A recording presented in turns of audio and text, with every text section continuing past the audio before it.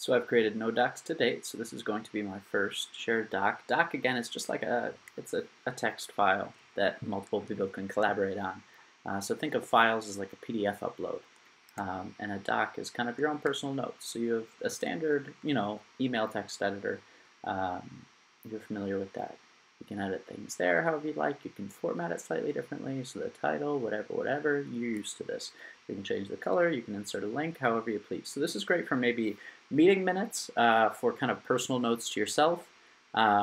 If it's notes from a conference call that you're going to want to share with a peer, docs are great for that because files, you physically need to upload a file. So unless you're going to like save a Word file and then upload it, that's not going to play. So now we have the associated group. This is if you want to affiliate said docs with your group, just like you can with the files. That would be broker-dealers, advisors, etc. Who can read this, who can edit this, who can read comments on it, who can post comments on it, who can view the history of revisions on the doc. So this is effectively a deep privacy settings that says, look, this is fully private if only the doc author can do it. Otherwise, let's say this is a document that we want to be accessed by groups. We can do members of WEG broker-dealers, anyone, and so various access levels for each thing. Now, we're allowed to place it within a group folder, which would organize it a bit. Say it's broker advisors, and we want to create this new folder for our May, our May project. We could do that. Here, I've created a folder for WEG dealer meeting tests. Then tags, which would allow it to be more easily recognized in the global search. And I'll go ahead and save that. So now we see the doc was successfully created. We see my text. If I click Show Details, we'll see the privacy settings that we configured. So we always have control over who is viewing our notes. Notes and docs I use interchangeably. And then we have the capacity to edit it. We can view the revision history. So we can see who edited what and when. And let's unpack that a little. So here, I'm taking a pre-existing document. I can click Compare Revisions, but there's only one set of revisions, so that's kind of nonsensical. I could always restore a prior version of it. Here I'm going to show what happens when we do have multiple revisions. Granted, these are both from me, but otherwise it would show that a colleague of mine edited. So I'm going to take this, I'm going to change it. Say editing this title to show change.